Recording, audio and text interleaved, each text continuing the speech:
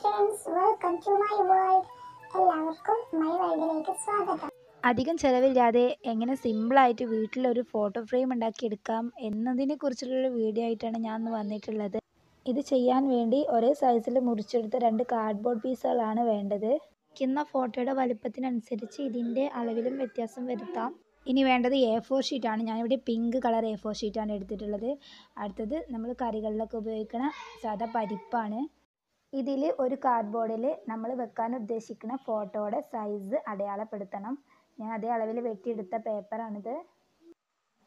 ഇനിയാണ് ശ്രദ്ധിക്കേണ്ടത്, ആ ഫോട്ടോയുടെ സൈസിനെക്കാട്ടിലും 1/2 ഇഞ്ച് കൂടുതൽ ഇറക്കി മാർക്ക് ചെയ്യണം, ഈ വീഡിയോയിൽ കാണുന്നത് പോലെ.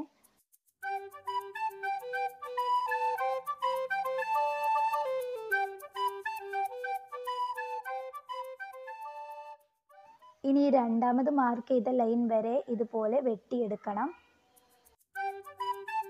നമ്മൾ ഫോട്ടോ ഈ ഫ്രെയിമിനുള്ളിലോട്ട് വെച്ചിട്ടുണ്ടെങ്കിൽ അത് ഇപ്പുറത്തോടെ താഴോട്ട് വീഴരുത്. അതിന് വേണ്ടിയിട്ടാണ് ഫോട്ടോയേക്കാൾ 1/2 ഇഞ്ച് കൂടുതൽ ഇറക്കി മാർക്ക് ചെയ്തത്. അടുത്തതായിട്ട് കാർഡ്ബോർഡിൻ്റെ തന്നെ 1.5 സെൻറ്റിമീറ്റർ വീതിയിൽ കട്ട് ചെയ്തെടുത്ത 3 പീസുകളാണ് ഇത്. ഇത് ഫ്രെയിമിൻ്റെ സൈഡിലായിട്ട് ഇങ്ങനെ ഒട്ടിച്ച് വെക്കാനുള്ളതാണ്.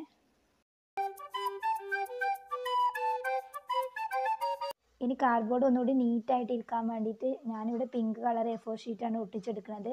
നമ്മുടെ ഇഷ്ടത്തിനനുസരിച്ച് ഏത് കളർ വേണമെങ്കിലും നമുക്ക് ചൂസ് ചെയ്യാം. ഒട്ടിക്കാനുള്ള എളുപ്പത്തിന് വേണ്ടിയിട്ട് ഇതിൻ്റെ 4 സൈഡും ഇതുപോലെ കട്ട് ചെയ്തെടുത്തിട്ടുണ്ട്.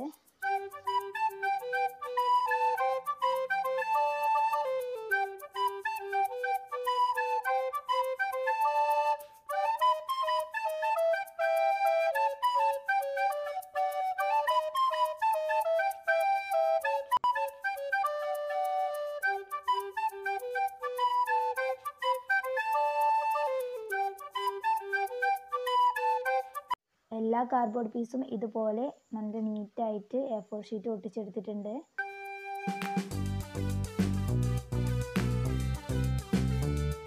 ഇനി വീഡിയോയിൽ കാണുന്നത് പോലെ നമ്മൾ കട്ട് ചെയ്ത പീസുകളൊക്കെ അറേഞ്ച് ചെയ്ത് ഒട്ടിച്ചെടുക്കണം.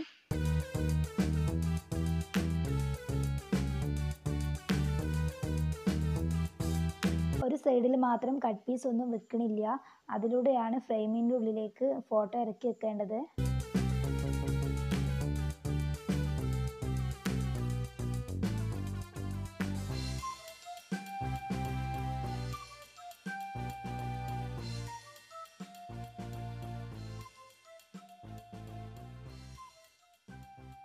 ഇപ്പോൾ കട്ട് ചെയ്ത എല്ലാ പീസുകളും ഒട്ടിച്ചെടുത്തിട്ടുണ്ട്. ഈ സൈഡിലൂടെയാണ് നമുക്ക് ഫോട്ടോ ഇറക്കി വെക്കേണ്ടത്.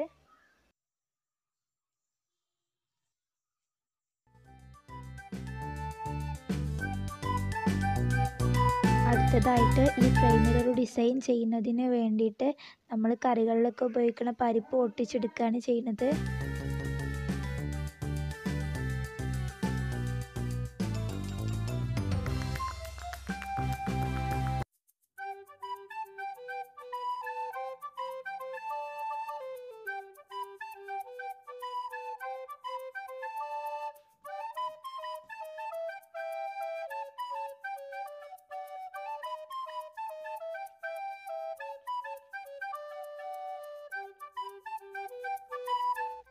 ഇപ്പോൾ ആവശ്യമുള്ള ഭാഗത്തൊക്കെ പരിപ്പ് ഒട്ടിച്ചെടുത്തിട്ടുണ്ട്.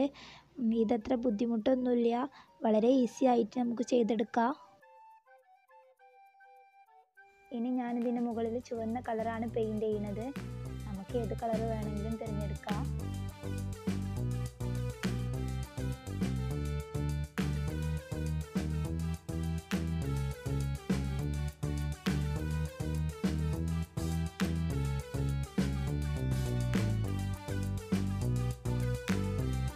പരിപ്പ് ഒട്ടിച്ച എല്ലാ ഭാഗവും ഇപ്പോൾ ചുവന്ന കളർ ചെയ്ത് വെച്ചിട്ടുണ്ട്.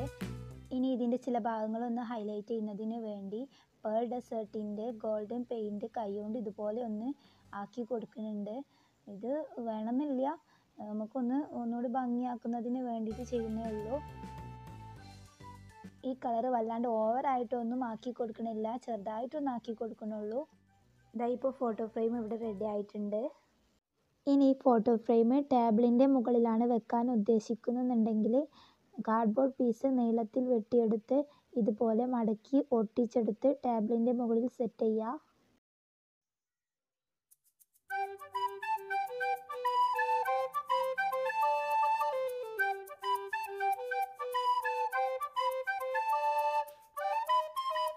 ഞാനിത് ഡബിൾ സൈഡ് ടാപ്പ് ഉപയോഗിച്ച് ചുവരിൽ ഒട്ടിച്ച് വെക്കുകയാണ് ചെയ്യുന്നത്.